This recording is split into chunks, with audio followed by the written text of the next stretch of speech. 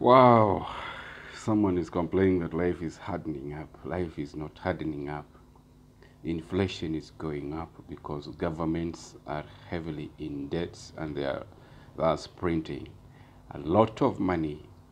Lot of money is in circulation, and prices are just but symptoms of heavy cash in circulation. So when there is an upsurge in prices, pricing prices is just a symptom, one of the many other symptoms of a lot of cash, paper money being in circulation, because governments like spending in deficits.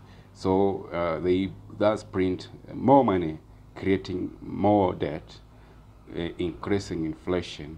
Thus, life becomes hard because the money is losing value. When money loses value, then inflation actually will rise at a very alarming rate, and that is what is happening.